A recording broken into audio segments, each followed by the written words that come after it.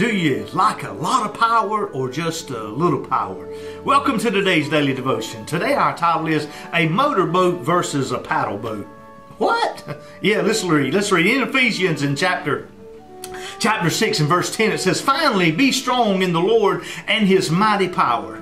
Be strong in the Lord and His mighty power. That ought to tell you enough right there. Just take for instance, I'll use you and me as an example, and we're going to be in a boat race, and I'm going to take the Lord when I'm going to take the paddle boat, and you're going to take the motorboat. So we're lined up, and all of a sudden they out there to drop that flag. When they drop that flag, then you're going to take off, and I'm going to take off, and we got to go 100-yard dash on the water in our boats. Then whoever comes across the finish line first is the winner.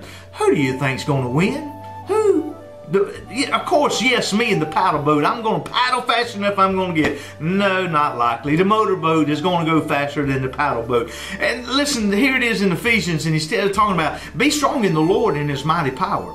You see, God is mighty power. So God's got control, and His power is so much that in words He spoke the universe. In words He placed the stars in the sky. In words He placed the galaxies where they are. In words He placed the water upon the land. Just in words, that's mighty power. So in other words, whenever there's no situation that you can't call down God in His mighty power, that He can't come down and He can motorboat right on along through. While you're sitting there paddling, God's just motoring right on by. So just team up in God in His mighty power. It says mighty power. Now the scripture could have just said power. So hey, there's power. That's like touching 110 grabbing up a 110 volt wire versus a 240 volt wire or 10,000 volt wire, whatever. You know, the stronger it is, the more it's going to bite you. Well, you know what, the more you need, the more God's going to pour out His power. So here it is. It doesn't matter,